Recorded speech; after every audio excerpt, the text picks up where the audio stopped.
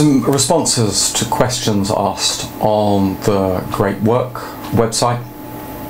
I applaud the creation of such forums and the growth of a community based around the concept of trying to improve our craniofacial form and our health with it, and of course alignment of teeth as well. It's a potentially huge science, and you are actually witnessing the development of something. It seems crazy to believe that it's occurring, and yet it is. Now, I thought I'd bring up these questions and see if we can gently go through a few of them just with me explaining them. So the first question is Therma. It says, Mike, have you had success treating patients who have been messed up by previous dental work? Then you go on to say you've got 2 extractions, and I've been unable to expand my mouth since it's I'm not totally convinced with you suggesting you won't be able to, your body doesn't want to produce gaps. And then you're going on to say, you're going to have this, the space is opened up. Now, I want to cut against slightly this, the concept you bring up. Now, I work with a lot of patients to try and reverse previous orthodontic work. I'm less interested in it now, mainly because it could take a lot of my time up working with these patients who have had previous orthodontic work. Yes, I could really help them, but what's going to help us all the most is if I can get the maximum change in the facial structure of children people under 30, particularly the kids, where I'm getting better and better, then the teenagers where, well, previously we struggled and we're getting now really good results with teenagers, and of course that 20 to 30 year age group. That's what I'm focusing on, and it has to be a very, very blinded focus to achieve good results. There's lots of people who've had problems with orthodontics. I'd rather not touch them. I don't really want to be treating patients who have had missing teeth at the moment. Now, the concern that I've got that you're all thinking about is, if you imagine faces have dropped down, that probably happened naturally. You ended up with too little cross-sectional space, so 2 teeth were taken out. Canines, okay, yeah, I wouldn't wholeheartedly have agreed with taking canines out, but clearly it's been done. Now, your dental form and tongue space is down here somewhere, and you want to expand it and move it forward to fit 2 teeth here. Well, realistically, you want to move the whole thing up here. And as you're moving them up, well, why do you want to open spaces? Just move everything up and forwards. Because if you're going to open spaces, by definition, something's going to go backwards. So I'm not really buying into this opening up extraction spaces again. And of course, the beauty is if you do this all with your tongue, you're not going to open any spaces up. I see the upper and dental arch a bit like 2 sets of ivory, a set of ivory dominoes for the lower dental arch and a set of ivory dominoes in the upper dental arch. You've got the tongue in the middle and you've got the lips on the outside. Well, if you hold the lips closed and you blow up the tongue like a big balloon, all the teeth are going to stand up straight. I'm not concerned if the domino number 6 is missing and domino number 7 has moved forward to take its place, as long as it's moved forwards.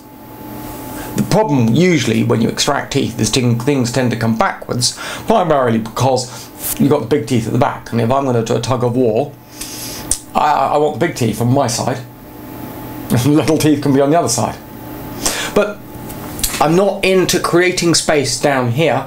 I want to move everything up and forwards, and I want to move all the teeth forward. I don't want to move something backwards to create space. Yes, you're missing some teeth, but there's no reason to open space up. Doing this with your tongue won't open space up. If you do this with your tongue, you'll have no space open up. Yes, it's very difficult to do with the tongue, and if you're below that threshold where you feel you can change, you might struggle. I don't have all the answers. You know, we're working there, we're getting there. You're saying 100% I will need implants. I don't know. I don't agree with that. Like, move everything up and forward. Do it yourself.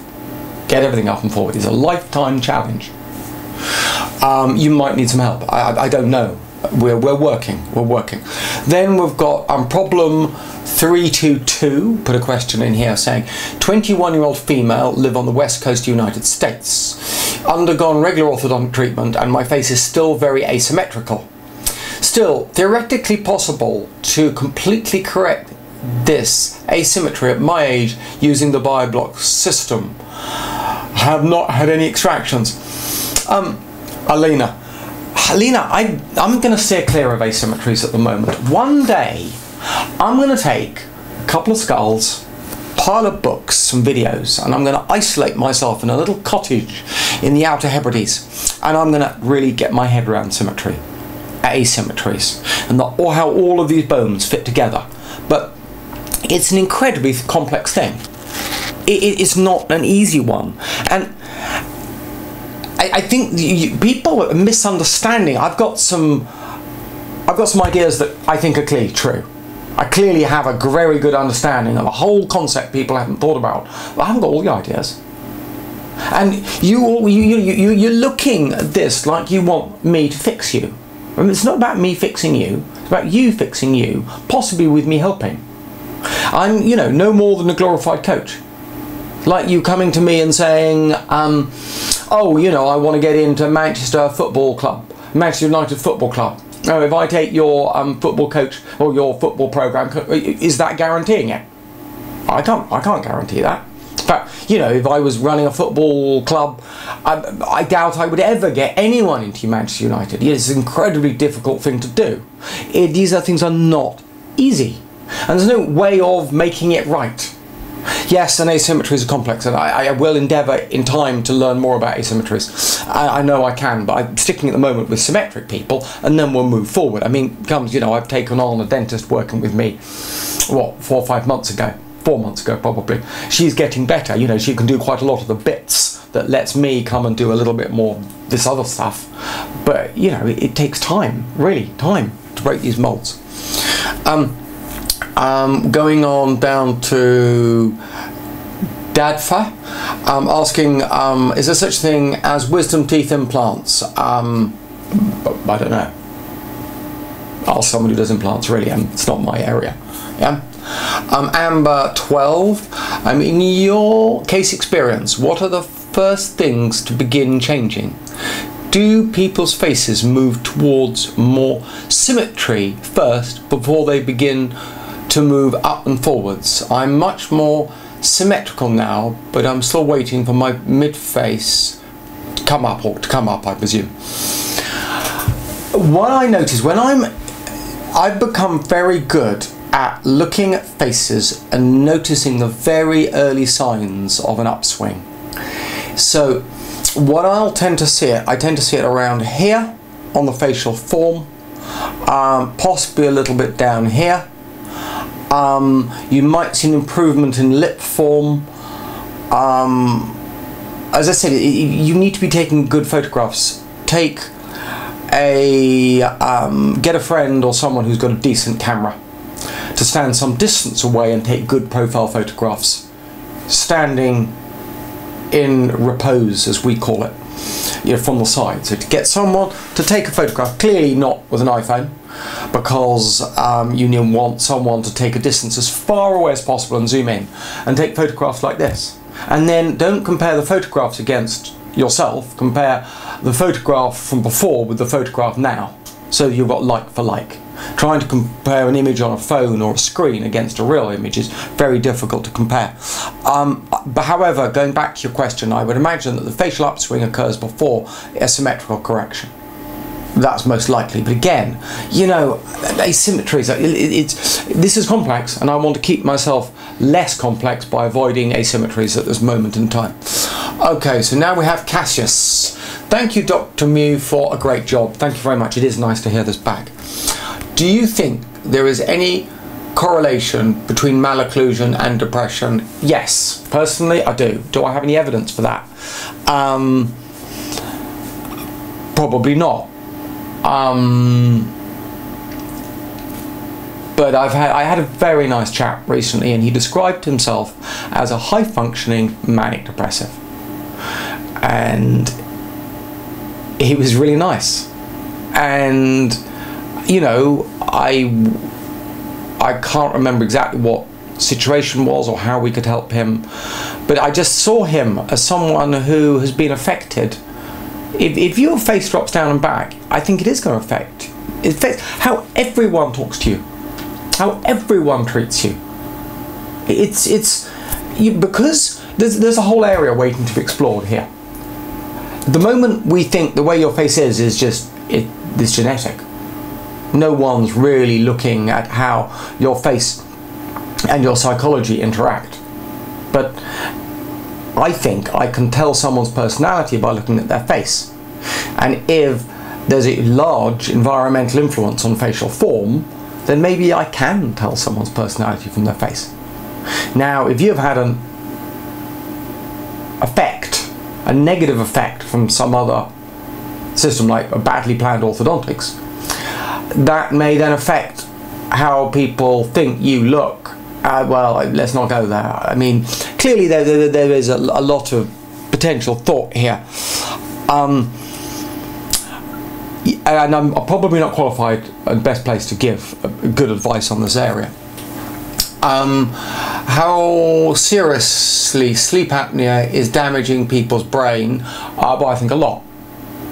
At a conference in the States a while ago, I stated or suggested that people in North America, although I could say the same thing about Western Europe, who are over 60 years old, so I said, hang around, 10% of people in North America who are 60 years old are liable to die 10 years early due to sleep apnea and its consequences. All right? Now, that's not just brain effect, that's effect on your whole body. Now, I think sleep apnea is caused by craniofacial dystrophy and your tongue literally being down close to your airway. I think that's the cause. Now, there are other things as well. I mean, if you're more obese, that doesn't help. But clearly, it's the face dropping down that's the underlying real cause. And of course, you can ask whether obese people become sleep apneic or do people who are sleep apneic become obese. Both questions, both could be valid points. We know that people who are getting sleep apnea will often binge eat, and binge eat on precisely the food types to make them obese. And they did this study, and I'm sorry I can't remember these studies all the time, but they did a study in the States where they took a population group, they tested them for sleep apnea, they did an IQ test on them, they then offered them all, to be fair and ethical, they offered them all treatment for sleep apnea.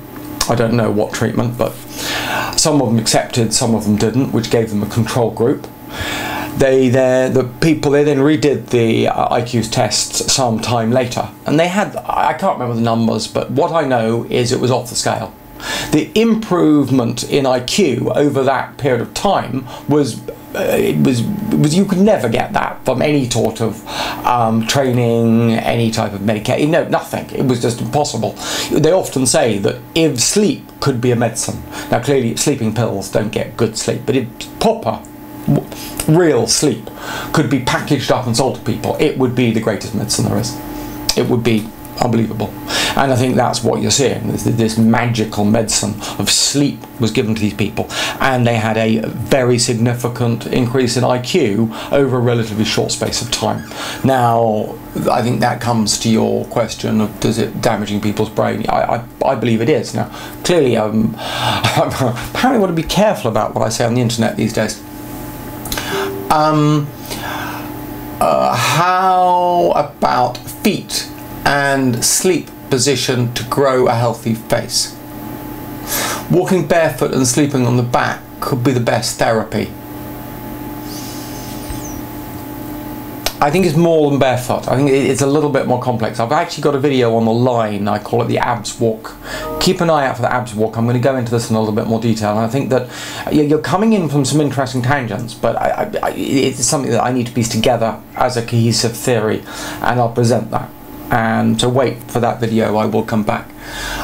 Okay, so on to Abdul. What's the difference between a hybrid appliance and a BioBlock appliance? Well, I'm not selling BioBlock here. I am very keen not to be selling it here. So, as I say frequently, it's a terrible system. It's just better than the alternatives I know, in my opinion. What is the difference? One's got a screw on the top. So the training appliance, the preparatory appliances in BioBlock Orthotropics have screws to gain the increase in tongue space. So the preparation, the structural change, or the initial structural change. And the training appliance doesn't have a screw on the top. So the hybrid appliance has a little bit of both. That's why it's a hybrid appliance. Okay, so what are the difference between the various BioBlock appliances? Just today in a meeting, we need to change these names. It's nonsense. My father came out with these names years ago. I'm going to change them to preparatory appliances to gain the change in structure, because if you gain a change in structure, you can gain a change in function, and of course with this posture, because form and function go together. Then we have the training appliances. So once you've gained the change in structure, then in theory you could change your function and posture. So then we train you to gain that change in function and posture, and of course you'll probably then continue to gain incremental gains in structure as well. But it's this changing form and function and then training people to make the best of that change in form and function. What's the difference between the ALF system used to expand the arch versus against using braces such as the Damon system?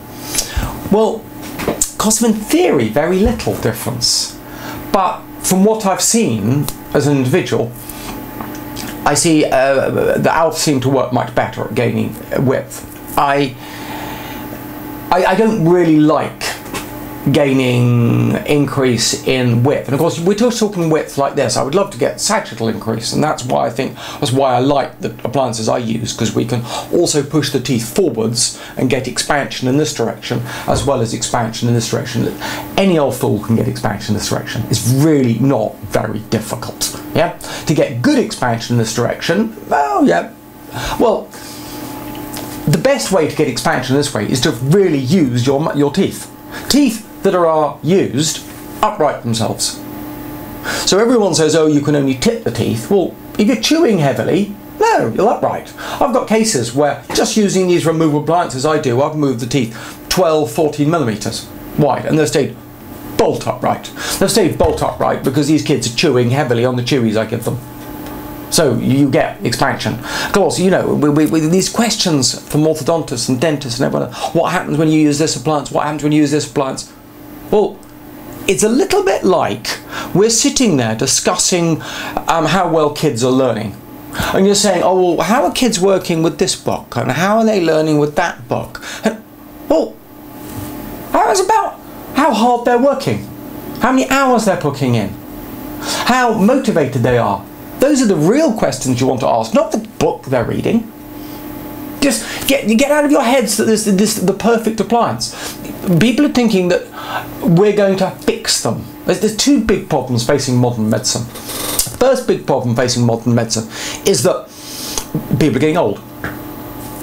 It's going to cost a fortune. Modern medicine will not cope with people getting old. It's impossible. Exponential growth in costs. The second problem with modern medicine is people not taking personal responsibility for their healthcare. And this is it.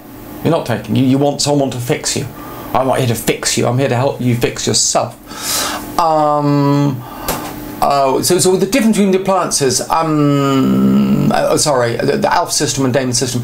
What I don't like about fixed braces is because fixed braces hold the individual teeth in precise ways, and there's no way, however fantastic fantastic you are at placing brackets, you're going to get them perfectly placed.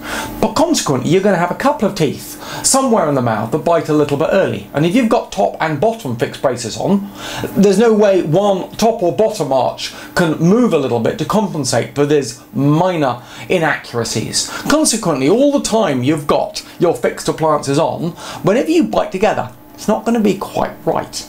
It's not quite right. And of course, if it's not quite right, your body will not allow you to engage your whole musculature because it's not quite right. Now, alpha appliances, they don't hold the teeth as tightly, and because they don't hold the teeth as tightly, your teeth can move a little bit and adjust, so that if you get a bit more expansion on the top or you get a bit more expansion on the bottom, the teeth move in their slight orientation, or you aren't chewing well or you are chewing well, the teeth are able to move around a little bit, compensate for that, rebalance themselves, and the body will say, oh, we've got a good balanced system, I can put some force through this. Well, if you've got fixed appliances on, this is my worry, that fixed appliances are going to not meet right, that won't allow you to bite properly. When patients come in to see me, I will always feel, I'll put my fingers here on their masseter muscles and get them to bite as hard as they can. Get them to do it a couple of times. If they've ever got fixed appliances on, the mesenteric volumetric change that I feel is minute whenever they've got fixed braces on. It's just tiny, because they won't allow their muscles to engage. Ooh, do meet properly. Yeah, thank you for saying so. It is. Yeah, I have a very busy life. Fitting this in is not that easy. I'm supposed to be back by now. Regarding... sorry. I'm not going to look at specific people's practices and comment on them. I'm just going to resist from that because it could be too... It could be a minefield. And I have a feeling this doctor is doing the right things, but I don't want to make up comments. Sorry, I really don't, because particularly not publicly, because it just, you know, where would we go? Because this next person, I'll be someone who I really don't agree with what they do, and then what do I say? So anything I can take from that, I mean, okay, shall I be mutually beneficial? Yes, I have heard of them, and I'm very familiar with orofacial myofunctional therapy, and yes, I agree, it is very helpful. I want to do better. I'm just never happy with these things, and I worry about people. You come up with a name like orofacial myofunctional therapy, it becomes something, and I hash things up. I mash things, I think, is the best word. I mean, people must hate me. I take their ideas, I twist them up, crash them out, do this, do that, see if I can find it better and mould it, and then, you know, 6 months down the line I'll change it. But I believe I'm getting the best facial results, and I think that's what counts. And I don't see many other people getting these results. I'm not going to comment on Dr. Franklin, but I do know Dr. Franklin. Okay, mewing works. Hi, Dr. Mew. I've been fixing my posture in this and other ways for about 1.5 years, and I can vouch personally for the results in 20-year-olds. When is mewing going mainstream? What are the health issues, and should be covered by insurance? Should it be covered insurance? Well, when is it going to go mainstream? I wonder if it would ever go mainstream. You know, it's like asking, when is fitness going to go mainstream? It's always going to stick at that sort of 20 to 30% of the population who do any fitness. It's probably less than that, actually. That percentage of the population will do fitness and the rest won't. I don't think there'll be any difference. I think that if you could focus on getting kids to change, that would be another thing. And of course, as I was thinking recently, that, you know, society 100 years or so ago realised that if we were going to move forwards, we needed to start educating everyone, educating the kids, because that was the way forwards. I mean, if you go back a couple of 100 years, you've got, you know, important beasts in politics saying, oh, I won't give my kids education. It's nonsense. I want them to learn through hunting and socialising and these things. Books and nonsense won't fill your children's brains up with this. You know, and when you realise that these are the thought leaders are actually thinking this way, and how far we've changed, clearly we've realised the benefits of education in society, and it's helped us enormously. I mean, you know, I couldn't have all of this stuff, I couldn't be talking to you without the products of that education as a society. Now, maybe one of the next things we focus on is personal health improvement. And I'd like to see that, because if we spend as much time focusing on personal health improvement as we do on education, I think we'd be better, we'd live longer, we'd be healthier. But whether I'm alive to see that, I don't know. I would like to be. What are the other health issues? Well, multiple, I think. If you go to the section on Facebook where we've got, sorry, not Facebook, YouTube, where we've got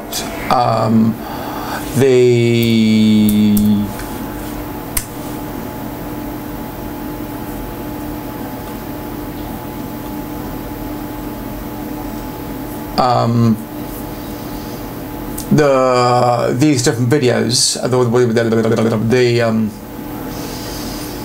playlists. If you go to the playlists and you go across to these two playlists here, that really is me thinking ahead into the future. I'm trying to think way ahead of what other possibilities and draw things in, and that is a good idea of what I think the possible health implications are.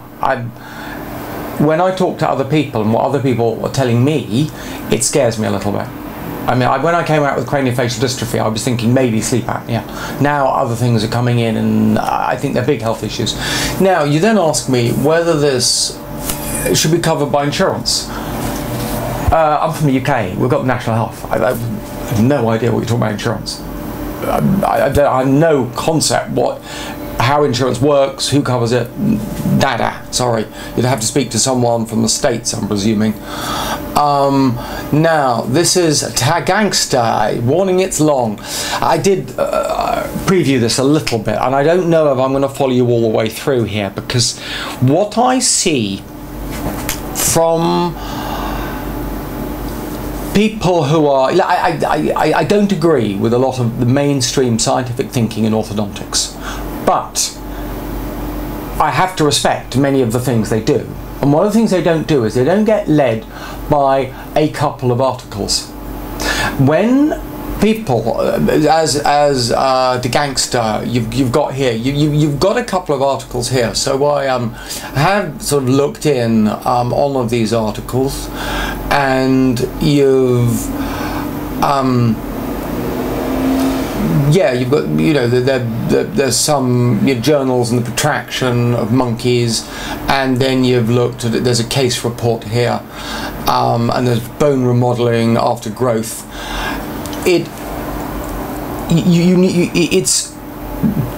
Science is much more about bringing up this big weight of evidence, and I know there's very little evidence on this, and I know that's probably, you've searched most of the articles in existence.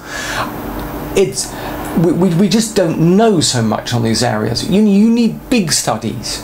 You need really lots of research done. It's very difficult to, so you're doing this where you're island hopping, where you take one little bit of research and another little research, and you try and build it together to make a cohesive argument. But unfortunately, if you're off by a couple, you know, each article is slightly wrong. With this level of articles and these level of cases done, the risk is very high that you come to the wrong conclusion.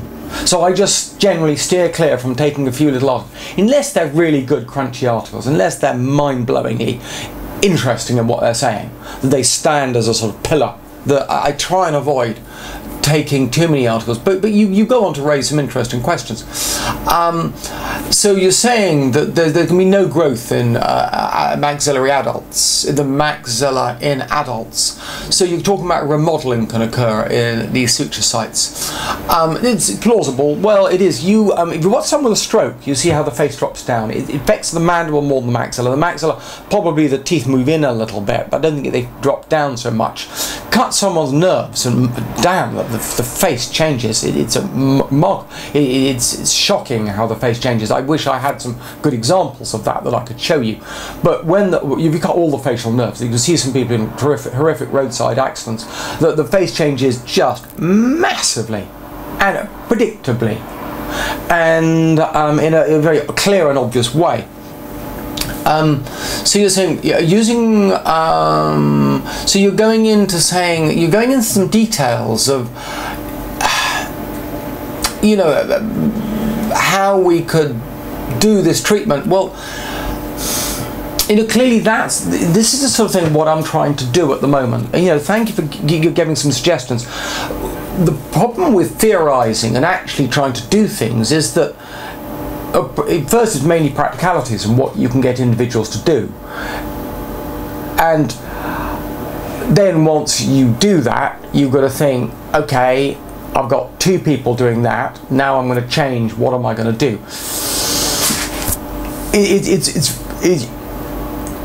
The science usually, or the scientific process usually confirms what you've found out by trial and error, and moving forward is to some degree trial and error.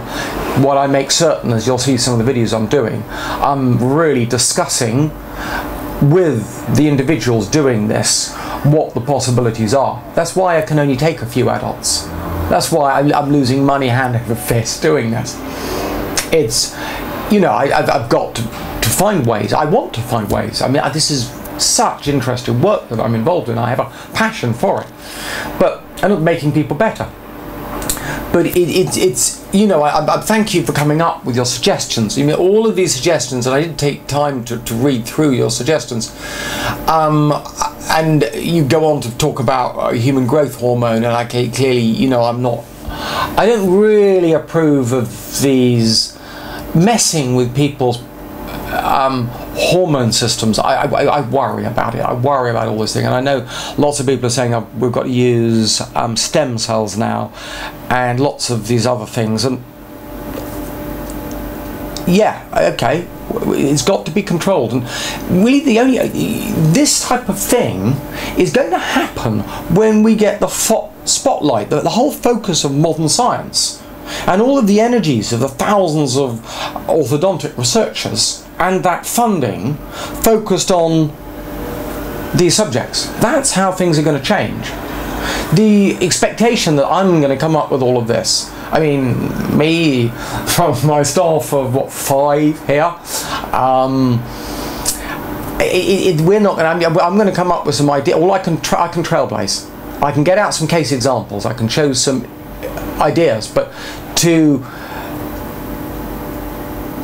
do everything, no, I can't do everything. I can't, sorry. I can only trailblaze. I can make people think. I can try and redirect the focus of the spotlight of modern science, and that's my main objective. And one of the part of aims of wanting to help people like yourselves is that it will create a community, it will create a movement that pushes for awareness of these issues. I genuinely want to help people. I've signed up to that Hippocratic Oath, but I also want to get focus on researching these areas, and this is what you want. It's going to we'll gain this by getting modern medicine to think about it, by raising awareness of it. That's how it happens. Anyway, I'll post this. It's fairly long. They'll clearly, I hope it answers some of the questions you've asked. Do look at some of the other videos. I'm not going to sit there and answer questions on all these videos. I mean, people keep saying to me, "Oh, why aren't you getting back?" I am not. Sorry, if anyone out there who understands this stuff can answer some of these people who are answering these questions, please do so. But I work enough. That is, yep, my partner phoning me saying, when am I home? Because it is past time. 10-12 hour days are normal for me. And I've got a young family, so I need to prioritise my time. Okay, listen, thank you all very much indeed.